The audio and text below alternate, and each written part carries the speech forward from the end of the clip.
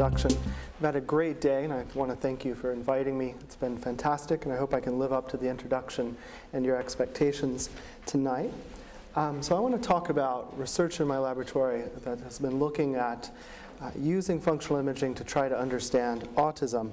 And as Tony alluded to, the mission of my laboratory with regards to autism is to try to use techniques of cognitive neuroscience, and this includes imaging genomics, eye tracking, virtual reality. And what we want to do is to try to understand the brain basis of autism, and the hope is that with this understanding we'll be able to inform our approaches to diagnosis and to treatment to both autism but also related neurodevelopmental disorders of socialization. I've been deeply interested in this concept of social perception for a few years. And to give you a definition of this, I think that actually this painting does a very nice job of conveying what we mean by social perception. If you look at the eyes of the different characters and you start to realize that the one in the middle there is monitoring this poor chap's eye movements to see where he might be attending, while this person here is nicely distracting him, and this one's picking his pocket. And so I love this artist for his ability to convey aspects of social perception.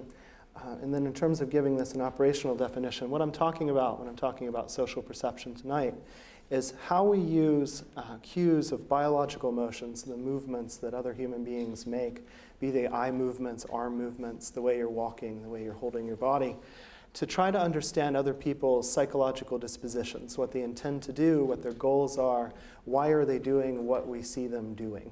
So that's what I call social perception. And we've been interested in this because it looks like, from emerging evidence, that human beings, partially owing to their unique computational demands of living in a very social environment, have evolved a social brain. And what I mean by this, to some degree, the entire human brain is the social brain, in the sense that we have the brain we have by virtue of having to interact with complex, changeable aspects of the social environment. I would even go so far as to argue that many of the things that we think of as higher cognitive abilities that seem like they're divorced from anything involving socialization or social cognition could very well have emerged from the demands to interact socially as opposed to the other way around.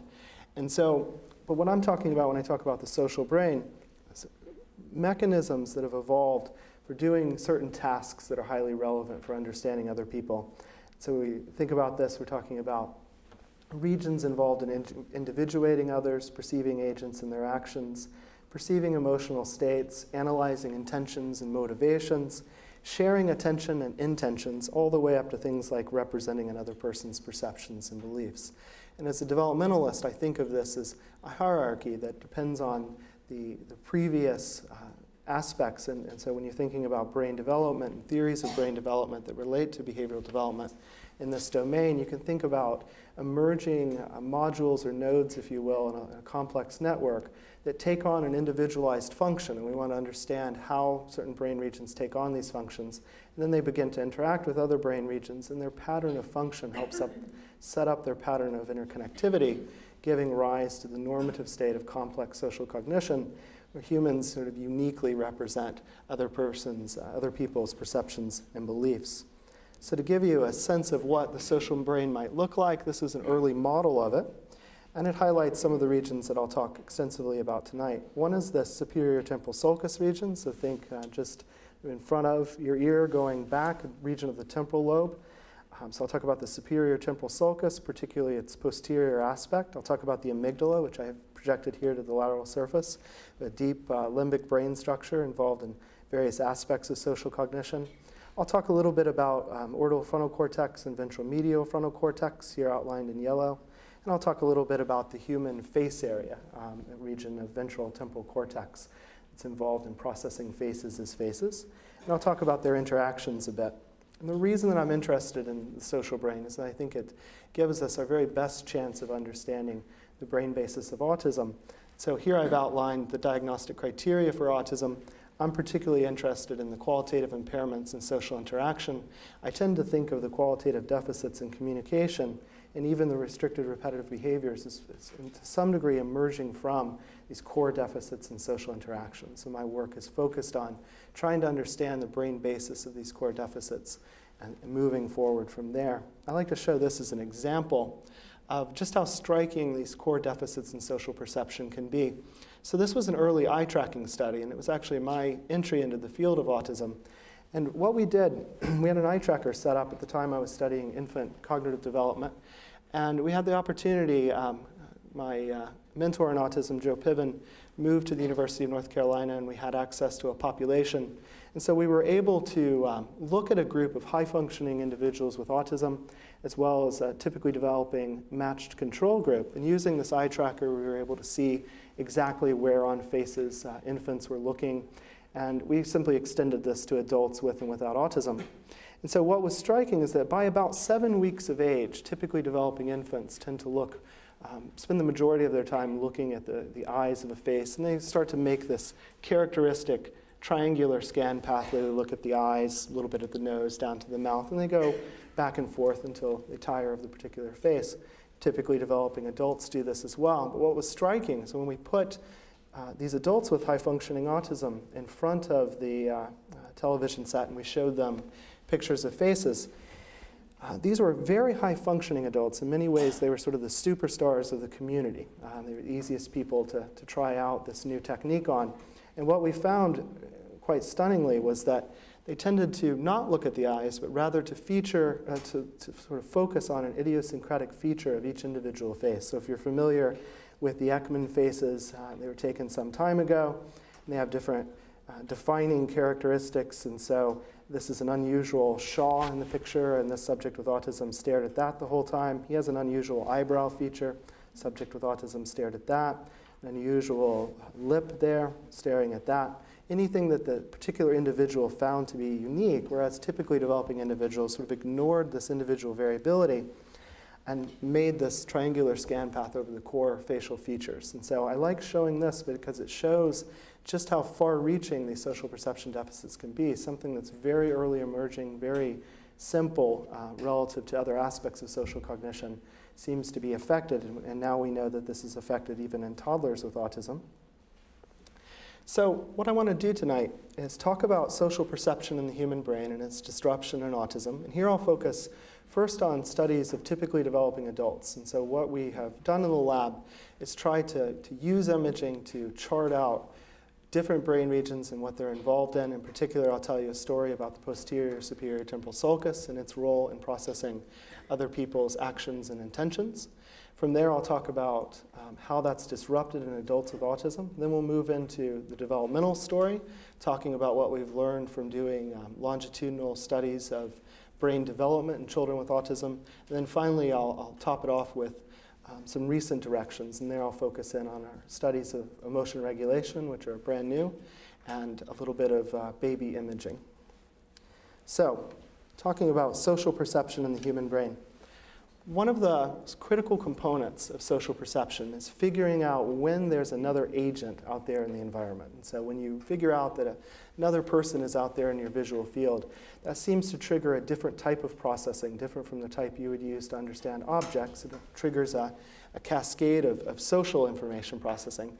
But first you've got to figure out where that there is somebody out there, and one way in which we do that is using biological motion and our visual perception of it. And so prior to doing this first study that I'll talk about in 2003, there was some indication that the posterior superior temporal sulcus was involved in biological motion perception. But most of the studies had used a comparison of biological motion and some sort of random motion. And so what we wanted to do in beginning this line of research was to make sure that this brain region was specific to biological motion, as opposed to any type of complex nameable motion. And what we did sort of started off a trend in the lab in using virtual reality and character animation to get very tight experimental control over our visual stimuli. And so here we have a person walking, obviously, and then we have what we're calling a robot walking. So you have the gestalt of walking without the human form. So we wanted to make sure we ruled out brain regions that are simply responsive to the human form. Then we have what's most consistent with prior studies, which is this disjointed mechanical figure. So you can think of this as mechanical motion or random motion. And then you saw finally what we're calling the grandfather clock, which is a complex nameable motion which contains many of the components and colors of the other stimuli. So it's well controlled in terms of complexity and elements, but is clearly a different type of motion than biological motion. And as I mentioned, we had some hint that there was regional localization of social perception in the human brain.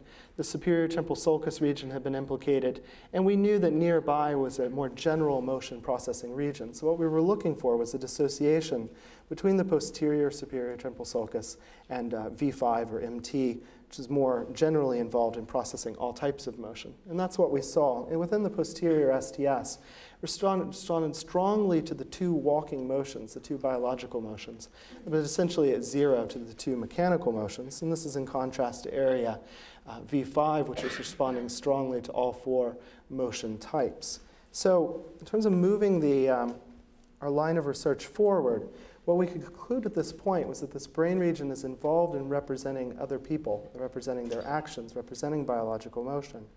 But we didn't know whether it was sort of a dumb biological motion processing region or if it was involved in more sophisticated aspects of social cognition and social perception. So we went about trying to determine that, and particularly we wanted to know if this region was involved in deriving more high-level mentalistic descriptions from motion. And so to do this, we did a series of studies. I'll show you the most recent one because I think it's one of the best controlled. But this is an example of the type of study we would do. So subjects are sitting in the magnet and they're watching Caitlin, my lab manager. And she first looks to the red cup and expresses positive regard, and then she reaches towards it. And so we're calling this positive incongruent. She expresses a positive emotion towards the red cup. And then if you're treating her as a rational agent and you're wondering what she might be doing, and when I say wondering, I mean in a very implicit way. I don't mean reasoning about what Caitlin is interested in. I mean an implicit type of social cognition that you can't turn off, that you're constantly doing, whether you're aware of it or not. We even have some evidence that you're even doing it while you're asleep, even though your eyes are closed, but in the auditory domain. That's why it's so easy to wake you up when you call your name. So implicit, and I mean implicit in the sense that we show these videos a couple hundred times to adult subjects, and it's really boring, and I seriously doubt their reasoning after the first one or two. Nonetheless, the effect doesn't go away. So positive congruent. She likes the red cup, and she picks it up, and that's what you expect her to do. Here's positive incongruent. She likes the red cup, and she picks up the green one. What is she doing? And so you might, if you're a fan of Liz Spelke's work, you might recognize this study as a study that Liz Spelke did in, I believe, 16-month-old infants, but she had a profound attentional confound. Probably shouldn't have said that on the internet. But she had a profound attentional confound, which is that in the positive congruent case, I like the red one, so I draw your attention to the red one, and then I reach to the red one, so your spatial attention is on the red one the whole time. That's one attentional shift. Positive incongruent. I like the red one, I drew your attention there. I reached to the green one, that's two shifts of attention. In our prior studies, we too had this attentional confound in that we were having a person look to a flashing checkerboard or not look to a flashing checkerboard. It was one shift of attention versus two. So this is a kind of minor methodological note, but we wanted to fix that because we wanted to make sure we could rule out an attention explanation of our findings and rule in an intention explanation. So here we have negative congruent, in that we set up the expectation that Caitlin dislikes the green one, so she should now reach to the red one. And then negative incongruent, she dislikes the green one, and she does the surprising thing of reaching to the green one, okay? And again, when I say surprising, I mean in a very low-level way because it turns out that even very young infants notice the difference between these stimuli. So an attentional account, let's see if I can get this right, would predict more activation for the negative congruent and the positive incongruent, because these both involve two shifts of attention. And then the positive congruent and negative incongruent involve one shift of attention, so there should be less activation here. An intention account would predict more activation to the two incongruents versus the two congruents. And what we found was that one brain region responded more strongly to the incongruence than to the congruence, and that was the right hemisphere posterior STS. And in this brain region, it responded more strongly to the two incongruents than the two congruents, so we could rule out the simple attentional explanation of our findings and point more towards an intentional explanation. So what I'm arguing now is not only is this brain region involved in figuring out that there's somebody out there in the environment, but it's involved in piecing together what you expect that person to do, their intentions, so it responds to the context of an action.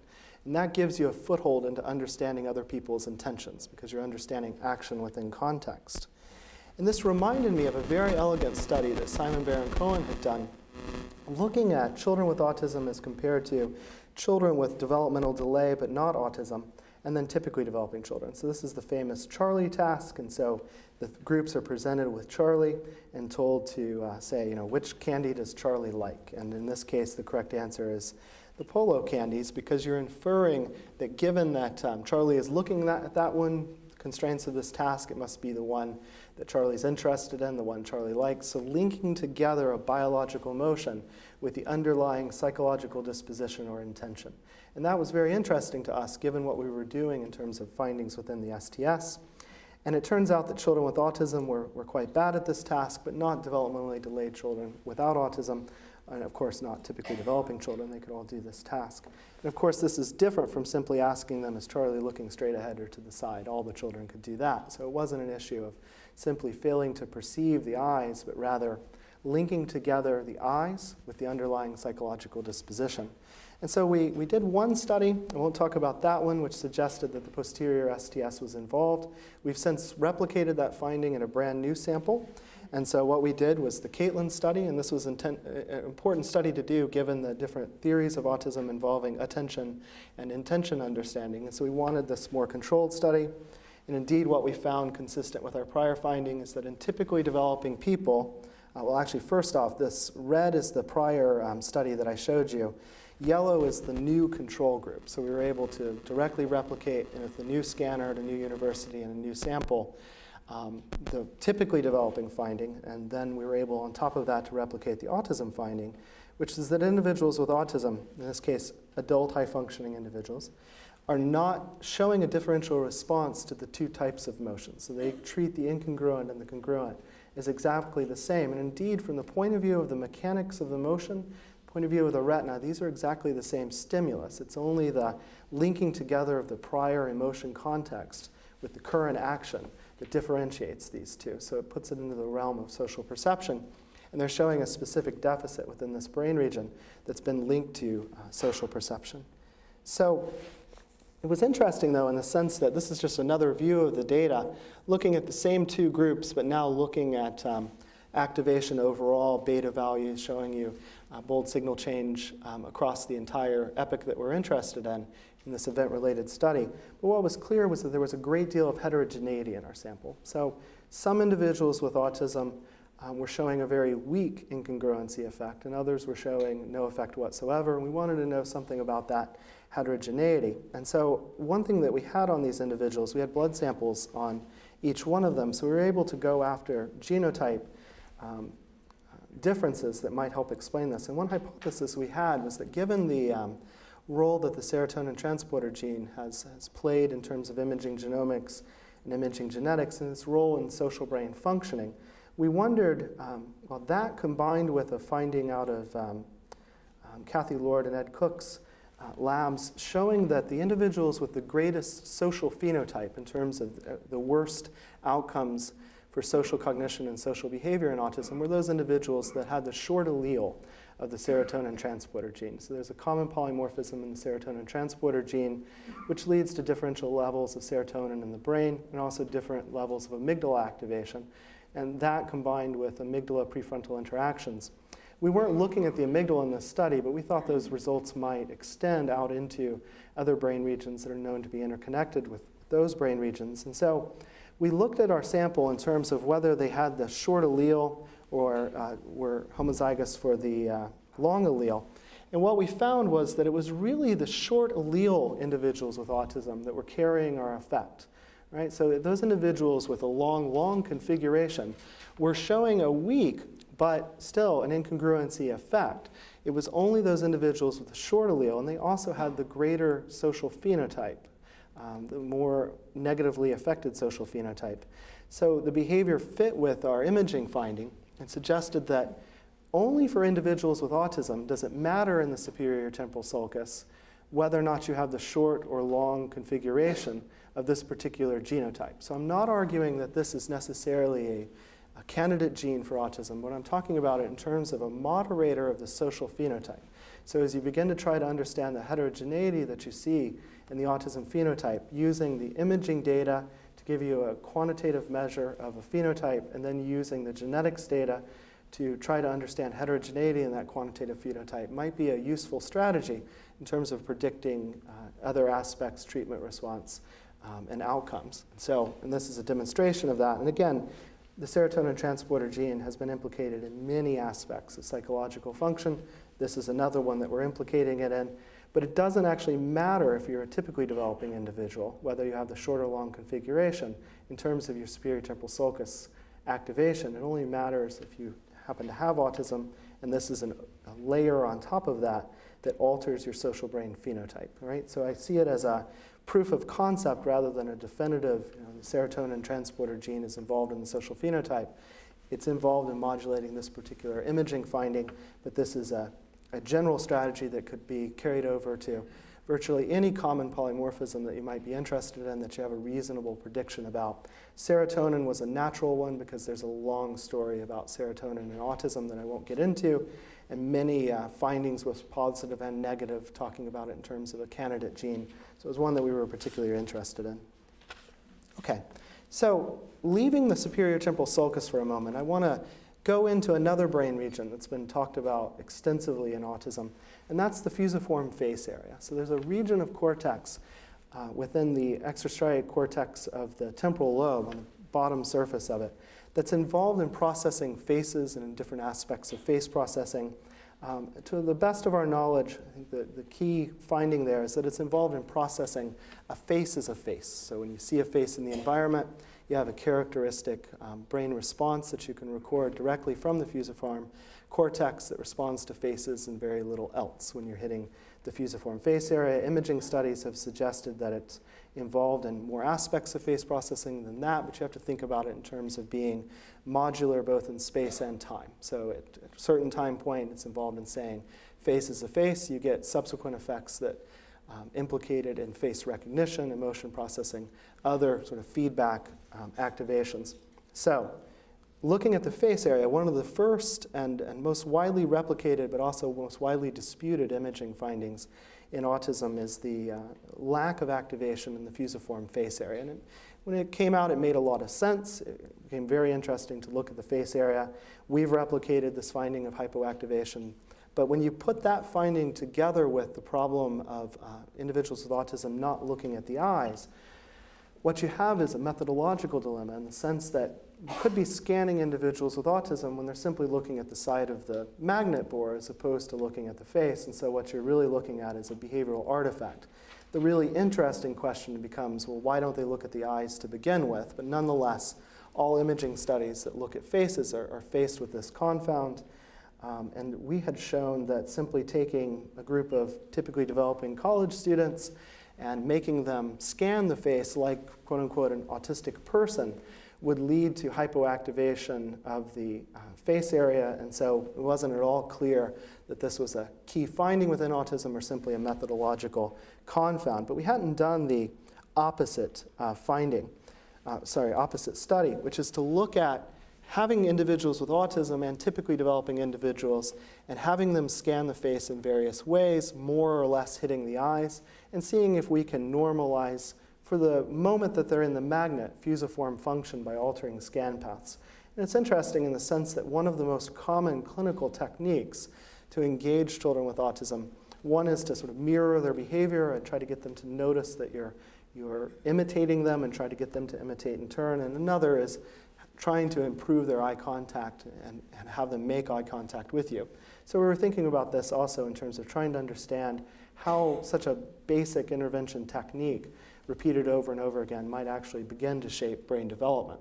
So we used a face, a fearful face that was on the screen at all times, and the only thing that varied was the position of this little red cursor moving over the face. So it would simply jump around as though it were making saccades. The way we programmed this was to take normative data. There's actually a really interesting story that I won't go into tonight, but this low, medium, and high actually reflects natural variation in looking behavior.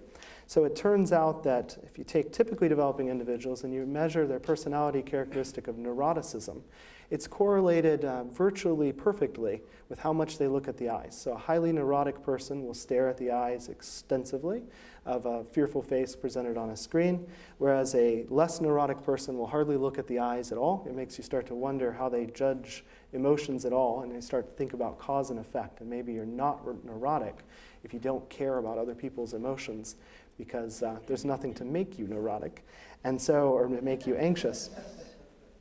So we just use low, medium, and high as points within that normal range. And we also had free viewing, which would be the standard experimental task that's been used to date. We also used a 100% on the nose fixation. And this was a nod to Nishane Hajikani, who had put a fixation at MGH, who had put a fixation on the nose and showed that you could alter activation within the fusiform in typically developing people and individuals with autism to make it more equal. But what we feared, based on our prior findings in typically developing people, that what she was actually doing was bringing down the normal, typical people to levels of reduced fusiform activation and causing no difference in the individuals with autism. So what she found as a null effect was simply lowering the typically developing people. So what we found when we looked at a group of individuals with autism and a matched group of typically developing controls is that this right fusiform gyrus region, and left as well, I'm not showing it in this slice, but the right fusiform gyrus was much more active in the typically developing individuals compared to the individuals with autism, as well as the bilateral amygdala. Okay? And these are standard findings within the field. This is during free viewing, so it could very well be an effect of differences in eye movements. And then what we found when we controlled eye movements was that during free viewing, of course, you see the effect by which we define this region. This is the fusiform. This is the bilateral amygdala. Okay? So taking the fusiform first, what we found was that during central fixation, you bring the individuals with autism up because you're getting them to look at the face at all, even though it's the nose, and you bring the typically developing individuals down. Okay? So then the question becomes, well, what happens when you bring the individuals with autism up to a normative level? And what you see is the beginning of a dose response that then levels out. So that by the time you get to medium looking at the eye, sort of your average medium level of neuroticism person, you have normative activation in the fusiform. And what happens with typically developing people is it really doesn't matter how much you make them look at the eyes. As long as they're looking at the eyes some, you get normative fusiform activation. What surprised us, though, was the amygdala. And here, the amygdala only activated in typically developing individuals, but only during free viewing. And that was striking to us in the sense of findings of patient SM from Ralph Adolph's lab, where he's shown that initially, we talked about SM in terms of demonstrating that the amygdala was involved in judging fearful faces. And what Ralph subsequently showed was that that patient and that finding were actually an artifact of not looking at the eyes. And so if he told patient SM who doesn't have an amygdala to look at the eyes, then you have normalization of fear judgments on the part of that patient. And then if you send her off bathroom break, she comes back, she forgets to look at the eyes, she doesn't do it spontaneously. And so the way Ralph has been talking about the role of the amygdala in terms of eye movements is as being a brain region involved in pointing you in the right direction to the eyes in terms of being the most salient, socially relevant feature of the face. And that seems to be what the role it might be serving here, in the sense that your amygdala doesn't really have to do anything during any of the other conditions. You're busy following a little red cursor. By the way, it turns yellow every once in a while to ensure that you're paying attention. You need to be foveating it to see it turn yellow. And subjects with autism, by the way, could do this at 100%. All subjects did it, and they caught every trial where it turned yellow, which is quite stunning because it's an insanely boring task. And the typically developing individuals were at about 95%. So what you're finding is that the amygdala is only activating during free viewing, when it has to do something, when it has to drive your eye movements to the correct place to the eyes. and that's not happening in the individuals with autism. So our argument for, well, why aren't they looking at the eyes to begin with, is less focused on the fusiform and more focused on the amygdala. Although I emphasized the role of the fusiform early on in terms of indicating a face is a face, what we can't rule out yet, and we're trying to do with intracranial experiments, is that it might well be that they're not seeing the face as a face to begin with. And so subsequently, when we have them look at the eyes, when we have them begin to process the face, even though that neural signature of face as a face isn't happening, subsequent reentrant activity is activating the fusiform. And that's the kind of thing that we measure with fMRI that we can't dissociate because we don't have the temporal resolution to do so.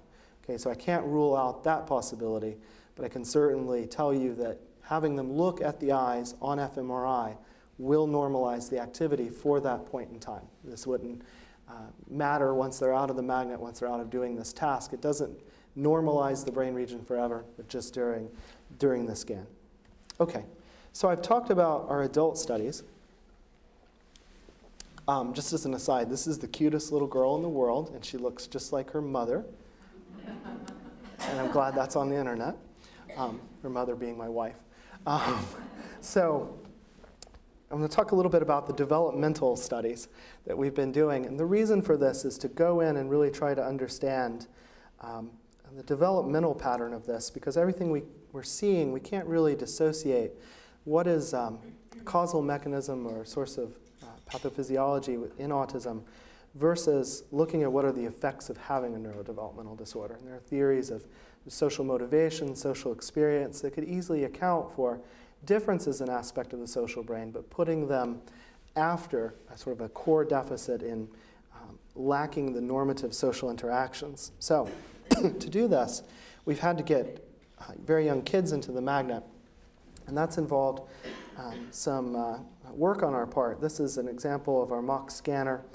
So this is a scanner, the parts of a scanner put together, but without the actual magnetic field, which is the source of the little bit of danger that magnets possess. And so this gives us the opportunity to put the kids into the magnet in a really safe, easy environment, talk to the parents, and give a very extended consent process so that we can really explain to them what we're going to do. The mock scanner was made out of the actual front piece of a GE scanner. This is the one at Duke that I had constructed as a postdoc. And then we put in front of it different pieces of fiberglass that we had painted with different friendly scenes. And so, you know, we have a cover story of when we get into our rocket ship and blast into space. This has been very useful for our studies of math cognition, where we have them do various tasks to fly the rocket through space that involve computations and simple arithmetic problems and judging numerosity, where we have them get in and ride Thomas the Tank Engine into the place where we're going to get a picture of your brain. This gives us an opportunity to really get the child used to being into the magnet, and it works quite well. So we've scanned awake behaving children as young as 4 years of age, both with and without autism, using this type of technique. And I think it's the other thing that we have in terms of monitoring movement. So we monitor movement, we also have a feedback process. So it's very much like biofeedback or operant conditioning, in the sense that we're measuring their movement and we're letting them watch their favorite movie. And if they move beyond a certain amount that we specify and we get progressively more strict over time, the movie will stop playing. And so the kids sort of play this game of making the movie stop playing, and then they get into it, they're watching their movie, and they very much want to continue watching their movie. So they learn the sort of coping skills required to be very still. And so we can keep kids as young as 4 in the magnet for up to about 30 minutes. By the time they're 7, 10 years old, we can keep them in there for as much as an hour. And after 10, it's like scanning a regular sort of college-age adult, if not a little bit easier, because they tend to be more compliant and more excited about being there. So one of the very first studies that we did in individuals with autism was to look at how the STS, or sorry, children with autism, how the STS responds to biological motion. And this was based on behavioral findings that had indicated that toddlers with autism show abnormal preferential attention to biological motion. And so this is work by Ami Klin, and that adults with autism exhibit dysfunction within the right posterior STS. So our group and others have shown this. And so what we had was some fairly child-friendly stimuli Sorry, I skipped a slide there. So these point light displays, so this is putting infrared reflective dots on a actor and having them filmed in the dark with a little infrared light on and showing you the points of their movement. So you get the gestalt of the movement, but without the actual surface features of the human form. So this is a person playing patty cake. So we try to use child-friendly actions. And this is simply the scrambled version of this, which is taking all of the parts and mixing them up. So we have a nice control for the amount of movement, but you wouldn't be fooled into thinking that that's a person or biological motion. So I want to belabor the participant characteristics for a moment, because it's key to understanding why we did this study and what we found. So we scanned children that were between 4 and 17 years of age, without autism, with autism, and then this unique group of unaffected siblings with autism. So this particular group of unaffected siblings comes from the Simon Simplex collection. So the Simon Simplex collection, the theory behind it is that you want to take individuals with autism that are the only member of their family with autism. So you do an extensive history where you rule out neurodevelopmental disorders, related neuropsychiatric disorders, developmental delays in all of the family members that you can find, but particularly the siblings and the parents and other first-degree relatives as you can find them and assess them. And then you give the unaffected sibling, after confirming an autism diagnosis in the affected sibling, you give them what I would call the $1 million workup. And it literally is the $1 million workup. So they see world-class clinicians like Ami Klen, Fred Volkmer. They are clinically indicating that they don't have autism and they don't have the broad autism phenotype, nor any other form of pervasive developmental disorder. And then we give them extensive gold standard tests, the ADOS, the ADI, rule out autism or other neurodevelopmental disorder. And we give them the social responsiveness scale, again, to rule out the broad autism phenotype, and clinical impression and interview to rule out the broad autism phenotype. I'm belaboring this a little bit because it's very important to understand that these are truly unaffected siblings, and their parents are also unaffected in the sense that they aren't showing any signs of the broad autism phenotype.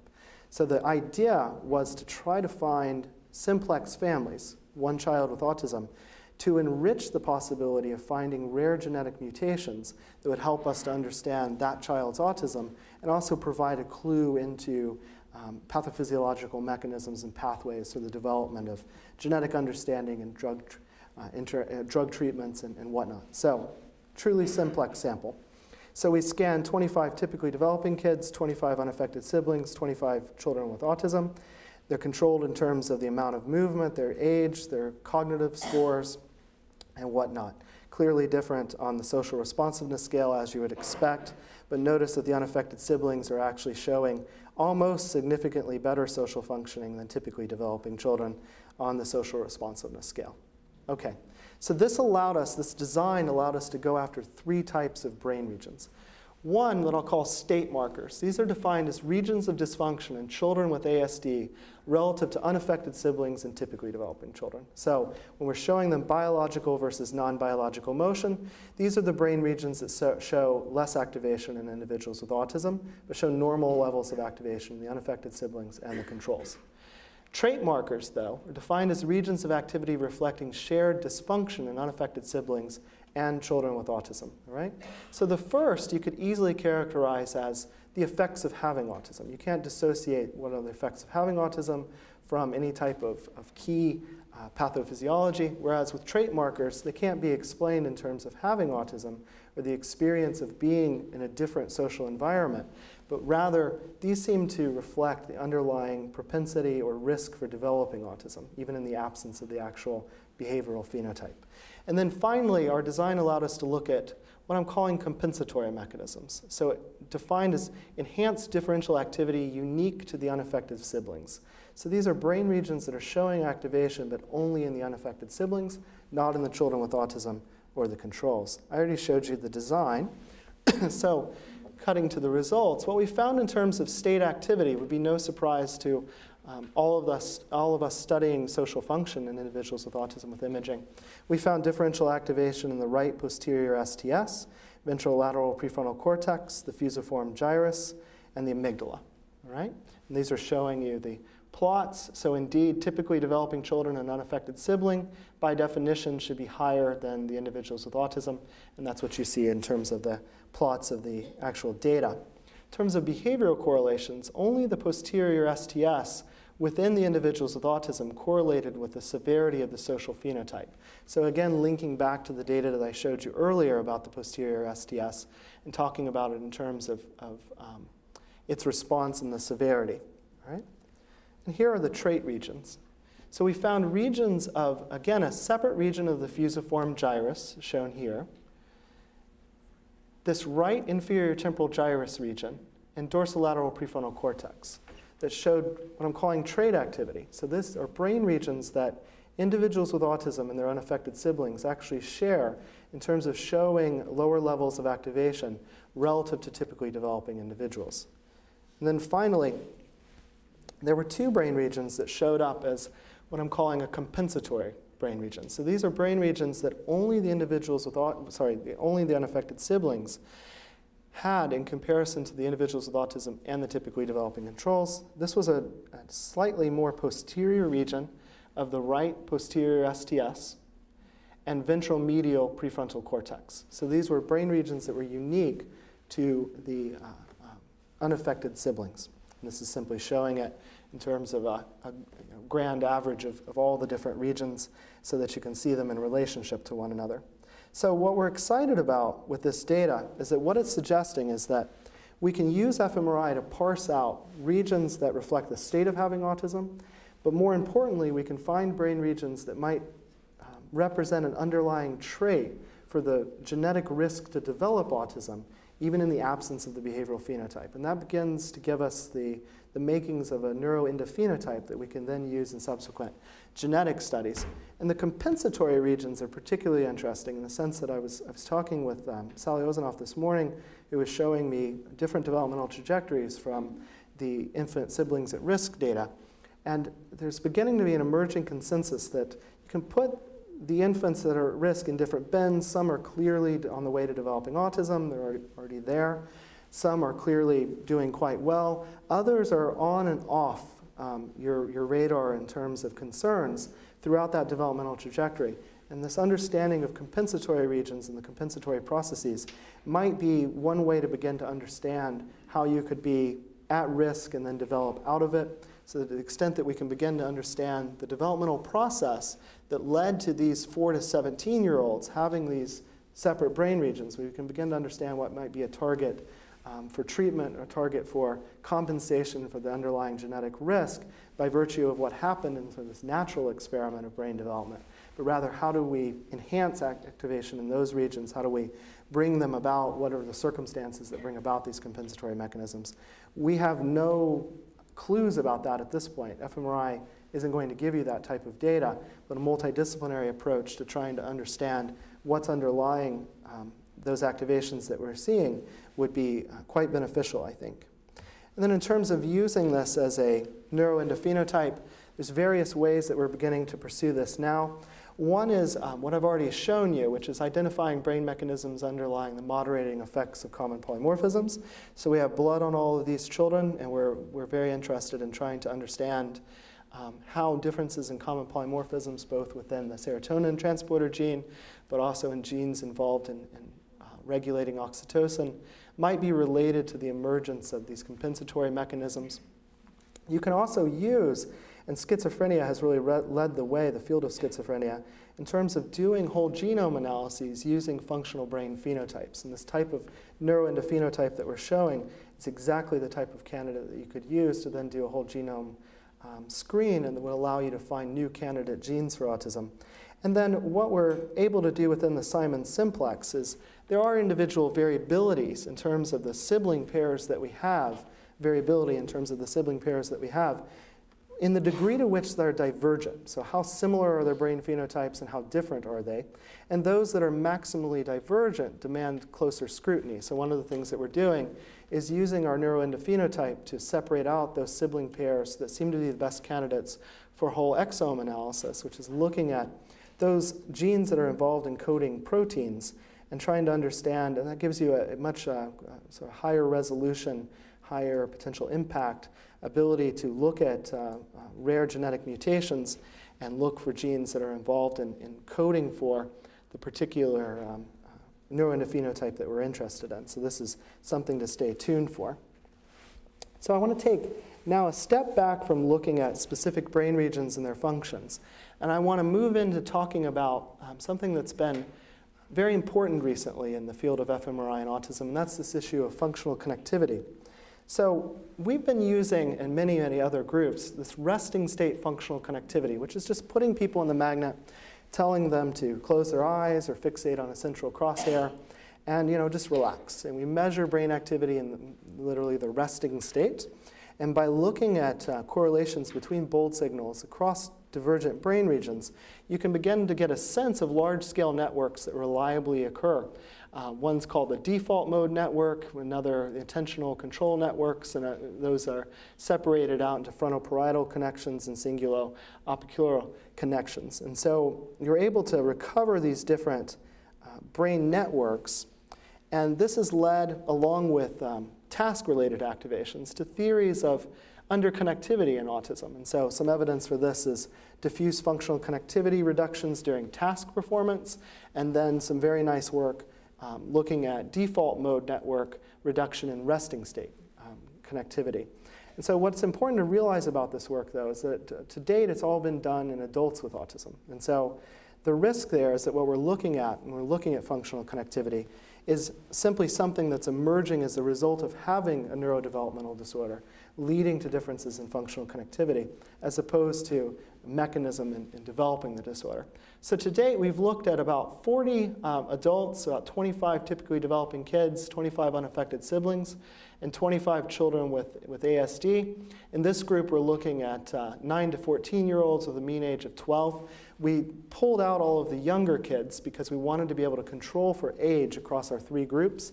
And that's important because there are known age-related changes in the resting state network. And then in terms of the numbers with the slashes, that's the number of kids we were able to get good movement-free data. So we also controlled very carefully for movement artifacts, because with resting state data, even more pronounced than movement artifacts and task-related data, you can get some profound effects just from having movement.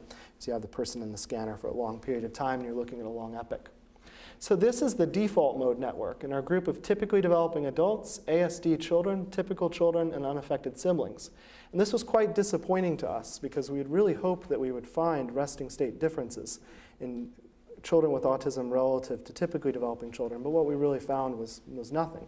And so we analyzed this data pretty much every way imaginable, even collaborating with other groups that are more expert in doing resting state analysis, and we were unable to find any significant differences across groups. So one thing that children with autism seem to have is an intact resting state network, and indeed all of the networks that you can normally pull out from resting state data seem to be well intact in these kids, which suggests that our theories of connectivity differences might be a bit premature, in the sense that if we're only relying on adult data, kind of come to the conclusion that it's all about the connections in autism, whereas when you look at the children with autism, the connections seem to be fine, and it's more about the specific regions that then set up these long-range connections. And so one other way that we analyzed this data was to take seeds and put them in areas that would give us the default node network, the control network, and the attention network. This is a very complex graph that's just expressing a simple point. These are cross correlations between these regions, so you get a nice little set of significant associations here. This is these 3 regions, you get a nice set there, and then this is this set of regions. This is typical adults. This is exactly what you would expect to find, but allows us to test these 3 different networks across our groups of children. And these were the results. So the thing to notice here is that you should be underwhelmed by the lack of differences. Seems like in all groups, all 3 networks are intact. And indeed, when we do direct whole brain comparisons, we find nothing more than about 5% of voxels inside and outside of the brain that differ by chance amongst these groups. So what I'm sort of suggesting quite strongly is that the notion of underconnectivity has been based entirely upon studies of adults. And underconnectivity is not a feature that's specific to autism. Every neurodevelopmental disorder is a disorder on some level of connections. And it's about which connections and which brain regions are being connected that makes different disorders unique. So when we're looking at resting state data relative to these populations, what we find in all adult samples of different neurodevelopmental disorders is resting state differences and functional connectivity differences. That doesn't mean we can make a theory about functional connectivity being the key aspect to understanding brain function. And this is more than just academic in the sense that many genetic studies are now targeting genes involved in forming connections simply because of these fMRI findings. And I think they've been vastly overinterpreted and might not even be true in children with autism. And we've seen examples of cases where things can be true in children of one age and not of another, and these lead to very complex but very revealing stories about what's going on in the brain, as opposed to taking a simple snapshot in adults and then moving into developing a theory. Okay, so off of my soapbox and back into what we're interested in terms of recent directions. And so I just want to highlight a few recent directions. One of the things that we're getting deeply interested in is not a core feature of the autism phenotype, but an associated feature that's very troubling to parents and to the children themselves, which is differences in emotion regulation ability. So we've been trying to develop clever ways, and what I mean by that is imagine the child with autism at age 10 throwing a temper tantrum and having a meltdown at the grocery store. So normative for a 2-year-old, but a 10-year-old who might be quite large, something that's a real problem and will get them into trouble fast. So we're trying to understand aspects of emotion regulation. One task that we've been using, this is the work of my graduate student Susan Perlman, who's now at the University of Pittsburgh. So one task that she developed was this emotional go, no-go task. So the kids are told, you're going to play a game, and what you've got to do is press a button for all of the objects that have the green square around them, and don't press the button if they have a red square. Simple go, no-go task. And they're told that if you do this well and you get lots of points, you're going to have your name on the wall of fame, and you're going to get a picture of your brain, and we're going to give you a prize, and we kind of let them play with the prize for a couple minutes, and then we put it aside, so that it's very salient to them when they get into the magnet. And then we're even more cruel. We have 3 blocks, unbeknownst to them. In the first block, the kids are always winning. So they're building up points, and they're building up points, and it's a very positive experience. But in the second block, no matter how well they do, the algorithm running the program adjusts so that they're not able to win. And in fact, they lose all of their points. So this is an event that causes profound despair and requires that you emotionally regulate. Even adults have a hard time, I'm doing the same thing, but I'm losing. It's sort of like when NIH funding started to be harder to come by. I'm losing all of my points. And then you have the Obama recovery, and you've got block 3, where no matter what you do, you're winning points, and you're getting feedback that's positive. And that's the recovery phase. So again, you also have to emotionally regulate there, because it's the flip side of emotion regulation. We always think of it as dealing with negative emotion, but you also have to not get too hyped up. So recovery, and you've got to keep your mind on the task. So this was quite salient to the kids. This was a 10-year-old. I thought I was going to lose all my points. I was very worried. So the manipulation worked. I did a good job. I was angry, but then happy when I won. I really like age 7 here. They have a great emotion regulation strategy. When I was losing, I pretended that all the bad faces were really happy. And what we were targeting with this is areas of the anterior cingulate cortex that have been described in terms of a dissociation between a more cognitive area and a more ventral emotional area. And we looked at groups of kids, in this case typically developing children, ranging across a fairly wide age range. And we were able to look at and find, by comparing block 3 with block 1, regions of dorsal anterior cingulate activity that increased with age and regions of ventral anterior cingulate that decreased with age. In addition, irrespective of age, negative temperament, so your tendency to express fear, the fear score of the child behavior questionnaire, was positively correlated with ventral anterior cingulate cortex and negatively correlated with dorsal anterior cingulate. And so what Susan was able to develop is a very nice method for studying children with autism that we're now using in a longitudinal study of individuals with autism. So I want to pull into a different aspect of emotion regulation, looking at processing of social exclusion. I think we've developed a fairly clever way, and this is the next to the last study that I'll show you. I think we've developed a pretty clever way to study the experience of social exclusion.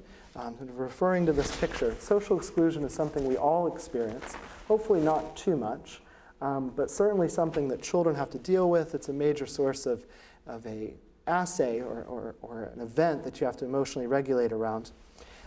So one way that we're studying this in the magnet is to use this game called Cyberball, which was developed as a behavioral game to study social exclusion and subsequently modified for the scanner by Naomi Eisenberg. And so what we've got is children playing in blocks. Each block is 30 seconds. So they're playing fair play is when you're playing with Jennifer and Lisa and you're the blue glove, and they're throwing to you and you're throwing to them and everything's going well. Exclusion is when Jennifer and Lisa decide to be mean and start excluding you. So you've all probably played ball on the playground as a child, or recently had papers rejected via peer review. And so you're familiar with the concept of fair play versus exclusion. But there's a confound here in the sense that it's expectancy violation as well as social exclusion. And also, we knew that kids with autism have a particularly hard time with rule violations. When you change the rules, that's when they tend to melt down. So we had a game now that takes the social part out of it, but leaves in this rule violation and expectancy violation. So now you've got fair play, but the rules are, if it's the ball turns green and is a diamond, you throw to Max, who has the diamond by his glove. If it's, blue, you throw to Dan, and likewise, when the ball turns a red square, you throw it to you, the participant. And so the kids with and without autism are playing this game, and so now you've got exclusion, but without the social component. They're breaking the rules if they're excluding you, okay? And we thought that would be particularly effective in terms of driving this emotion regulation system in kids with autism. To note, in adults, there are two dissociable brain systems, one for rule violation processing, one for social exclusion, and also different patterns of functional connectivity when you seed the anterior cingulate. So, and on self-report measures, they're very effective in terms of eliciting feelings of social exclusion and aggravation during rule violation.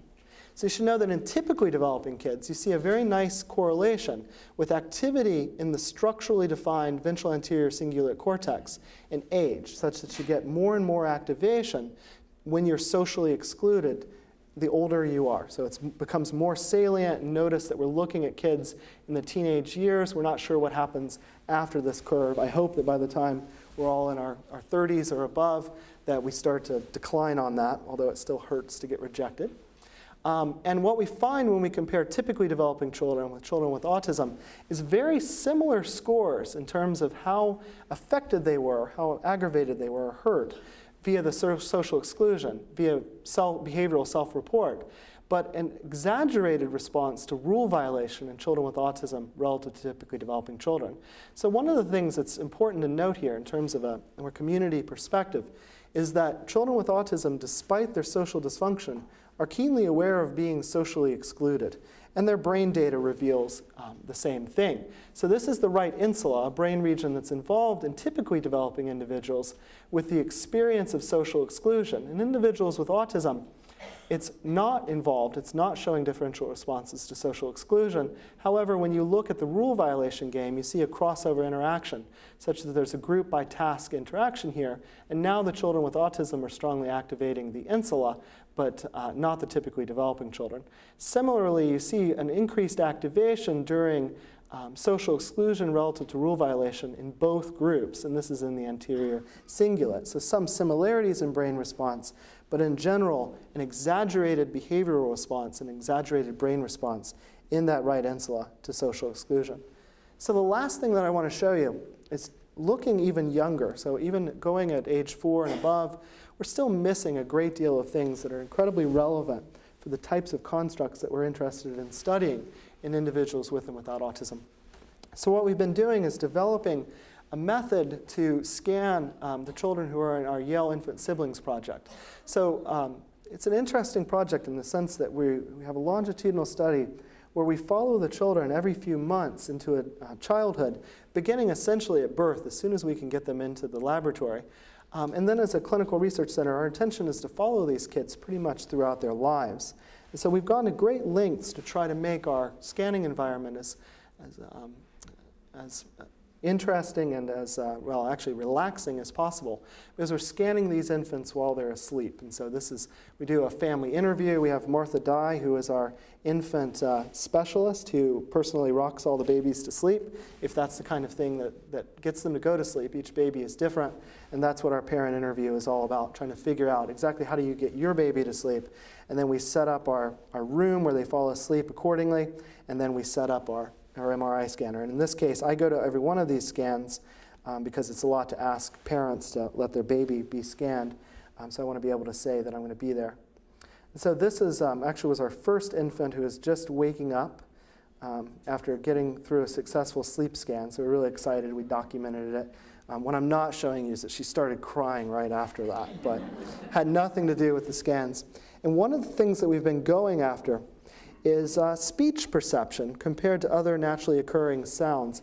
And we thought of doing this based on Pascal Bielen's work, just as a bit of an aside on this. So what Bielen has argued is that there's a region of the posterior STS that's specialized for processing vocal sounds, so voiced versus non-voiced sounds. And he's made an analogy to the face area in terms of processing face, so a voice area. Our findings have made us a bit suspicious of this. So we wondered if this region is really sensitive to voice versus non-voice sounds, or is it more generally sensitive to communicative versus non-communicative sounds. So we put the babies into the magnet, and we're looking at structural differences, we're looking at DTI, we're looking at resting data, but our functional task is this one. We have communicative sounds, infant-directed speech, adult-directed speech, in both cases Japanese, so they wouldn't be familiar with the speech, the particular contents, human communicative vocalization, so in that case, for example, laughter, and then non-communicative sounds, so coughs, similar sounds, the sound of walking, the sound of clapping, and then environmental sounds like water, and then rhesus calls. Don't ask me why, but we were interested to see if there could be some specificity, because rhesus sounds are unique in that they're voiced, but obviously we wouldn't understand the communicative intent. And what we found, we first scanned a group of adults while they were asleep. And what we found there was that in this posterior STS region, which very nicely overlaps with the region that Bielen described, it's the same region.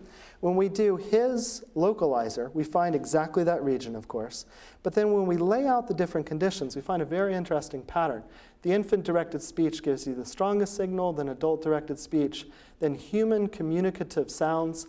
But then when you get into the human non-communicative sounds, which by Bielen's estimation would still be voiced, you get a lack of response in this region. So you get a clear difference between human communicative and human non-communicative sounds. And then you see rhesus monkeys hanging around, and then after that it goes to below baseline for walk, clap, and water. So what we're suggesting more generally is that this region isn't simply involved in processing speech or processing voiced versus non-voiced, but rather is more commonly involved in understanding communicative intent. And so that gives us an auditory pathway into studying the same type of region that we've been studying with regards to the visual domain. So now we're studying this in young infants, and this has implications for our understanding of this region in ASD more generally, but to show you our initial infant findings. So what I've done here is to take analyzing functional MRI data, especially task-related data, from infants is quite challenging. Sort of, how do you do it? Do you draw regions of interest? Do you do whole brain analyses? So we've been developing techniques and in collaborations with other groups that have been doing this longer than we have. But this is the results from a group of 5 infants. And we've warped the brain into a common template, which was an 8-month-old infant. And then we put the activation pattern from the 5 infants on top of that. And what we're showing you is communicative versus non-communicative, activating in these infants that are ranging from about 10 months of age down to the youngest was 2 months of age.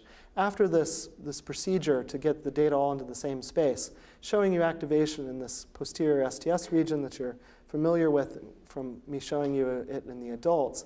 So we're able to now have developed a method that should get us into understanding communicative versus non-communicative intent within this brain region, within the sample of infants, and hopefully will give us a toehold into understanding infants that we might be able to predict whether or not they're actually going to develop autism or not. So stay tuned. We'll know the results, and take us about 2 years, I think, to develop a large enough sample.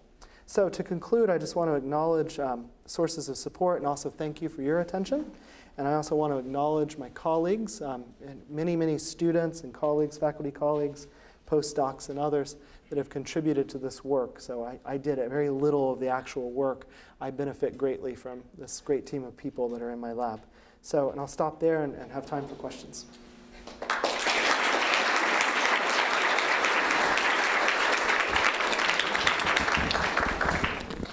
We do have time for questions, so I'll just let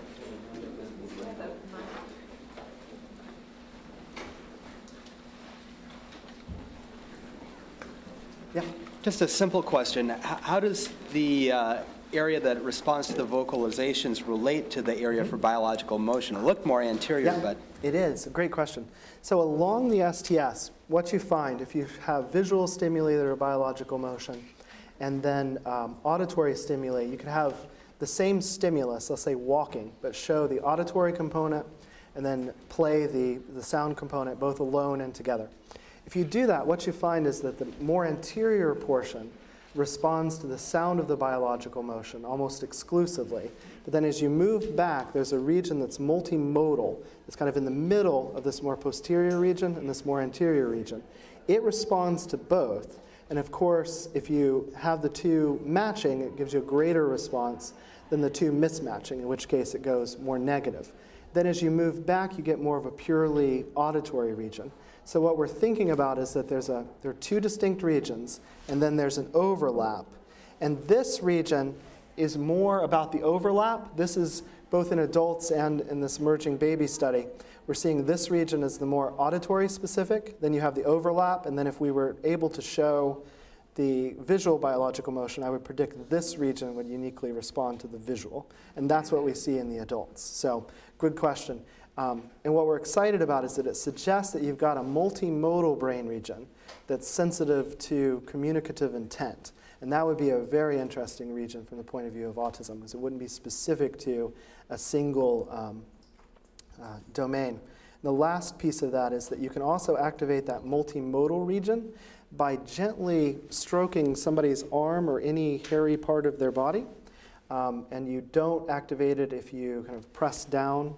So it seems to also be responsive to affective touch. And the reason why that's of interest is that many theories of autism have been based on purely visual findings. And if we can sort of move beyond that to what we're arguing is a more core multimodal social deficit, that would be very, very helpful.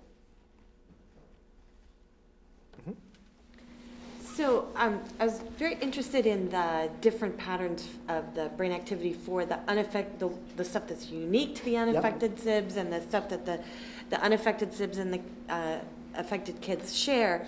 And it sounded like you're thinking about it as a genetic thing, but I'm wondering about the experience that those unaffected kids have of growing up with a sibling who doesn't interact with them in normal social ways, and how that could contribute to those different patterns. Yeah, we can't rule that out. So you could very well imagine having an unaffected sibling kind of perhaps emphasizes your need to be very good at getting people to socially interact. I mean, you might predict the opposite, that if your sibling has autism and let's say your parents had the broad autism phenotype, you're less likely to be socially adept. But in this case, it could very well be compensating for not getting the feedback that you would normally get. And so they're kind of working those compensatory muscles more, and so you get these unique regions. It could certainly be the case. We did one analysis to address it. Let's see, we did Well, two things would address it. One is consistent with what you're arguing, which is that I told you that the unaffected siblings were a little bit better on the social responsiveness scale. Now, part of that was selection in the sense that we threw out all the kids that were worse on the social responsiveness scale, whereas the typically developing kids, assuming an interview that didn't reveal autism or any behavioral indication of it, we lumped them in. So part of it is that, but it could very well be that they're actually a little bit better, and so that STS finding in particular could be linked to that. Andy Calder had a paper where he linked STS functioning with SRS scores, and I showed you a correlation between the same. So it could be that. And then the other thing that we did that would speak against what you're saying, but we don't quite have a large enough sample yet, is that we had birth order as a variable, and it doesn't account for differences. But that's not a great way of doing it, because even though you were born first or second, you still have time in the trenches, so to speak, with the sibling. So. Functional connectivity data, the null result you found was embedded within the context of the default network task, which is sort of thinking about whatever you want. So I was just wondering if you have any evidence that these network connectivities are the same in the different groups under conditions where there's an external stimulus, when they're asked to engage with the external world. Right. No, I don't have any data relevant to that in the sense that we really thought we would find the differences in rest. And in many ways, it's been argued that that's the most sensitive test of a connectivity theory of autism, in the sense that the other differences that had been observed, there were a couple of very critical review papers suggesting that it could all be chalked up to task differences in terms of the way they're interpreting the task, the way they're doing it, behavioral differences in performance. And so the reason why the field had kind of moved into resting data was as a definitive test of the functional connectivity hypothesis, or sorry, the connectivity hypothesis in autism. So that's why we use that. Now I'm very interested in all the tasks we do.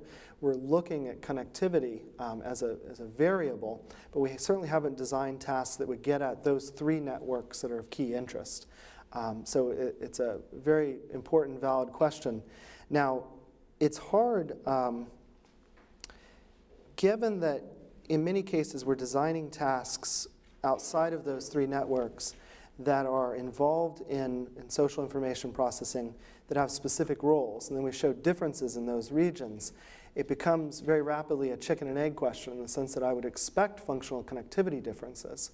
But what I'm thinking of in terms of the more interesting facet is the lack of specialization of those regions, and I see the functional connectivity differences both as a methodological artifact, but also as something that developed as a result of not having the specialized region. And a question right here in the middle? Yeah.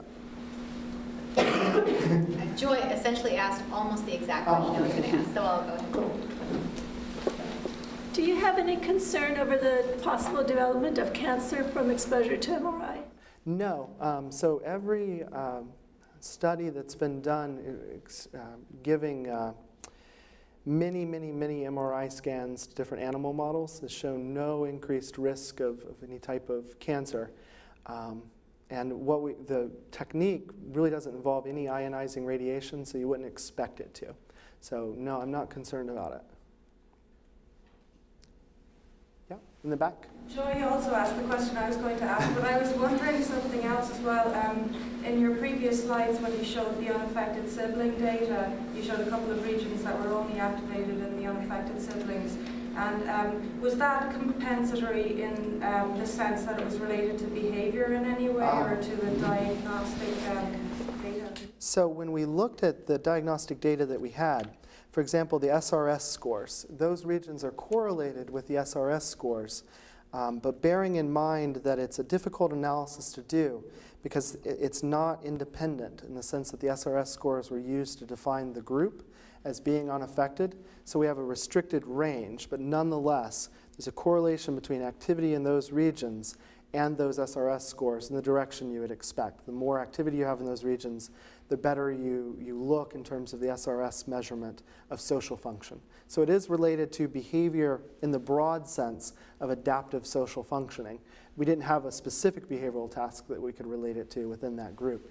To be kind of completely honest, I thought what I would have with the unaffected siblings is the most ideal control group possible, because they were clearly unaffected, but they were living in a home where there was a child with a neurodevelopmental disorder. So they should be a great match. And what we found was a bit serendipitous. We didn't really expect it. We would have expected such findings from a broad autism phenotype group of unaffected siblings, which we weren't studying.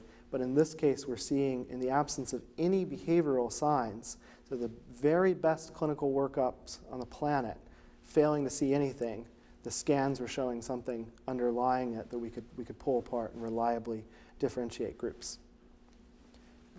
I was wondering if you could talk a little bit more about the trait group and your findings about DLP-FC, and then also if there's any relationship with IQ.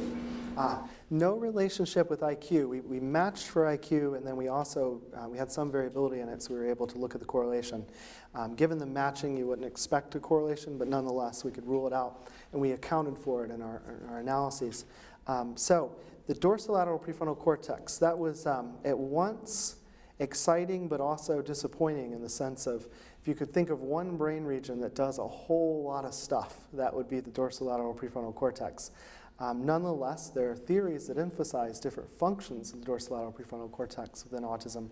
And so, finding it as a potential trait marker for the disorder is still interesting to us. And I'm thinking about a very nice paper that appeared in Molecular Psychiatry linking variability in the dorsolateral prefrontal cortex with genes that turned out to be candidate genes for schizophrenia. And so I'm thinking about it in a similar way. It wasn't the region I would have predicted, but the data gave us that region, and we'll follow it up and trying to understand exactly how it relates to the phenotype. And it could be that dorsolateral prefrontal cortex is something that underlies many neurodevelopmental disorders, but its exact sort of trajectory helps to define the particular neurodevelopmental disorder.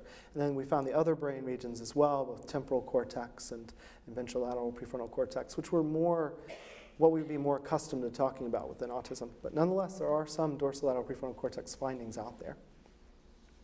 So that's all I really have to say about it, which is a long-winded way of saying, not sure why that brain region, but we'll follow it up. Okay. Okay, well, thank you once again, Kevin.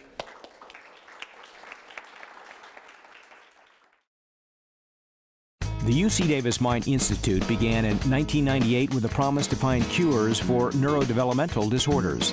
Every day, our physicians and researchers come closer to fulfilling that promise. Their groundbreaking research on autism, Fragile X syndrome, learning disabilities, and other brain disorders is helping children achieve their fullest potential.